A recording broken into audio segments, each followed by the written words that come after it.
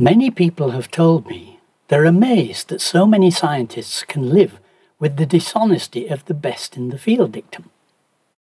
I think the reason for their amazement is that they think science is still as it was in the beginning, the science of Newton, Euler, Dalton, Faraday and Maxwell. They still have the view that Sir Henry Dale had, the view that science is a devoted search for objective truth. I think this must have been the view that William Broad and Nicholas Wade held when they wrote their book, Betrayers of the Truth, Fraud and Deceit in the Halls of Science. They must have had the idea that science was still the original Christian discipline of seeking the truth about God's creation. Perhaps that's not really surprising because the secular humanist establishment doesn't often advertise to the public the fact that it's become something very different. It doesn't usually trumpet the fact that it denies the existence of truth and seeks only useful theories. It's happy for students and school children and their parents to carry on believing it does have at least something to do with truth.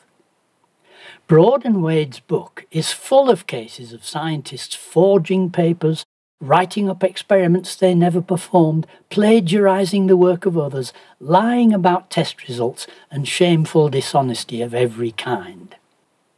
They were particularly shocked by the prevalence of lies and fraud in medical research. They portray fraud in medicine as more prevalent than in most branches of science, and potentially having the very worst consequences.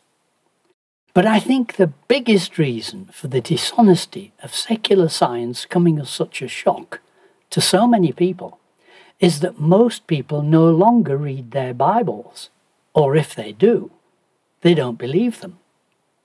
We are warned in Ephesians 6 verse 12, "For we wrestle not against flesh and blood, but against principalities, against powers, against the rulers of the darkness of this world, against spiritual wickedness in high places." The battle is global and ongoing. The fact that most Christians are blissfully unaware of it, and most secular humanists pour scorn on it, doesn't make it any less real. Jesus is the way, the truth, and the life. And Lucifer is the father of lies. The universal battle is between truth and lies. The secular humanist scientific establishment pretends that science has nothing to do with spiritual matters, especially when it puts on a charming front to the general public. But let's look at what Dorsey Hager, for example, said in his inaugural lecture as president of the American Geological Society. Early geologists fought to free people from the myths of biblical creation. Many millions still live in mental bondage controlled by ignorant ranters who accept the Bible as the last word in science. Sounds to me like a strenuous attack against the Bible. Chief among the early geologists Hager was talking about is Charles Lyell.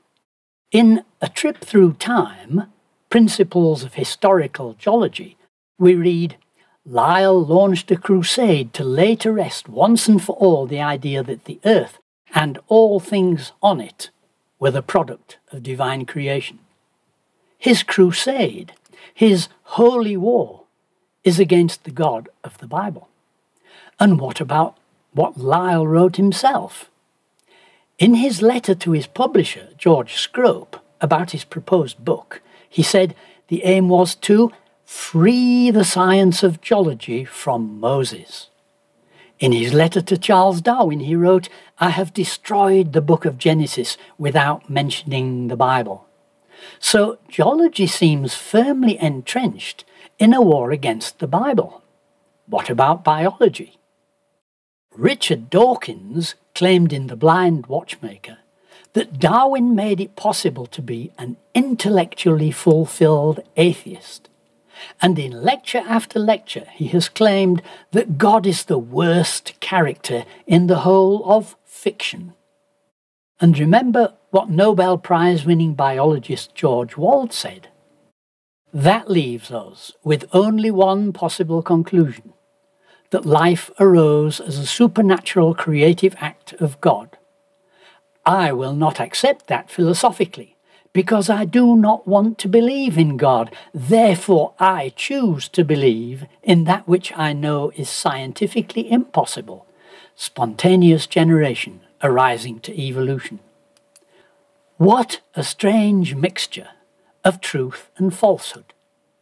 Knowing the truth, but openly admitting that he chooses the lie. It explains Giuseppe Sermonti's displeasure when he said, "If I am interested in combating Darwinism, it is not that it is a false theory. There are many false theories throughout the world. It is because it is dishonest. What shocked me also is that the supporters of Darwinism do not believe it themselves." And this refusal to acknowledge the truth is part of all branches of secular science today. Richard Lewontin put it quite forcefully in his statement that we've looked at before. We take the side of science, in spite of the patent absurdity of some of its constructs, in spite of its failure to fulfill many of its extravagant promises of health and life, in spite of the tolerance of the scientific community for unsubstantiated just-so stories, because we have a commitment to materialism. Moreover, that materialism is an absolute, for we cannot allow a divine foot in the door. The confidence of the secular establishment that they could devise materialistic hypotheses was so strong that it no doubt seemed reasonable to them to institute the best in the field dictum. If any observation contradicts a hypothesis or theory, it remains valid until a materialistic alternative has been accepted by the scientific establishment. But as their secular theories have been shown to be untrue, one after another, and no materialistic alternatives have been found, they're stuck with having to claim that soundly disproved just-so stories are facts of science. It's not that no alternatives are available. We've seen in the past episodes that the Bible has very good explanations for the observations. Observations of astronomy, geology, biology, and life in general. But those explanations can't be even mentioned in the world of secular science, because their commitment to materialism cannot allow a divine foot in the door. The one thing the father of lies cannot allow is truth. Thank you for joining me for this episode. If you enjoyed it, please like, subscribe, and press the bell so that you'll be notified as I release new movies. If you'd like to support this project, you're welcome to do so through Patreon. Find a link on my channel banner and in the description below.